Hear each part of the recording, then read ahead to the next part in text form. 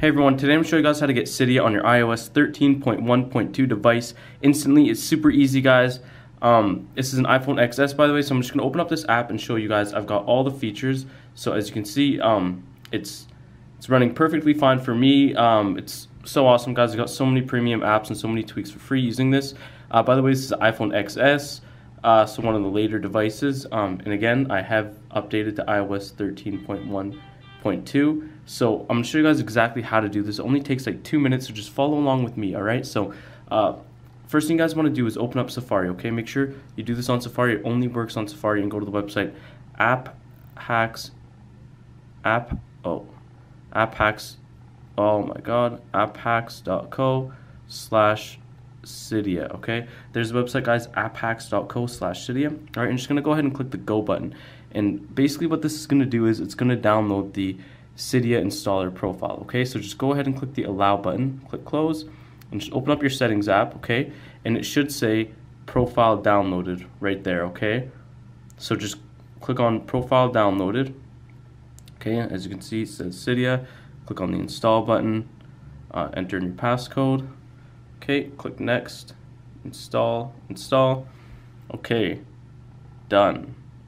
Now, as you can see, I just updated my Cydia installer profile, okay guys?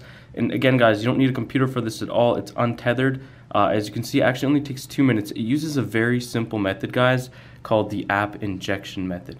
And so basically what the app injection method does, the files for Cydia are hidden within these apps. So I'm going to show you guys what to do from here. So basically to finish the installation of Cydia, just click on any of the features. It'll take you to the injection screen, okay? So it says, as you can see, it says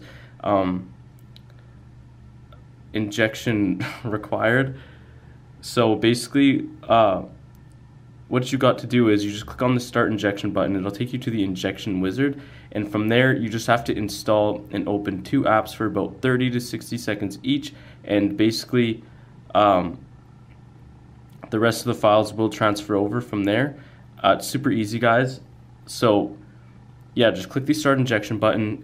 Just make sure you install the apps, leave them open for like 60 seconds each, and then the files for Cydia will just start transferring over. But I wanted to let you guys know you want to follow each individual app's instructions. So if the app tells you to basically, if the app tells you like to play a game up to a certain level, make sure you do that. If the app tells you, you know, open it for 60 seconds, just do that. If the app tells you, you know, sign up and do whatever, just make sure you follow exactly what it does, because the injection process is very sensitive. So you have to follow each step and do exactly as it says, to make sure that everything goes over properly.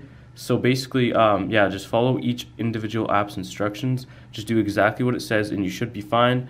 Cydia will load instantly after you follow the injection instructions properly. If it doesn't load right away, restart your phone.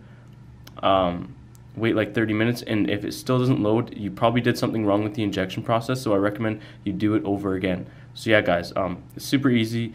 Again, just click on start injection. It'll take you to the injection wizard. Follow exactly what each app says. If each app, if it doesn't load right away, if Cydia doesn't load right away, just do the injection over again, and you should be fine, guys. As I said, I'm running the latest version of iOS, and this is iPhone XS. So enjoy, guys. Thanks for watching.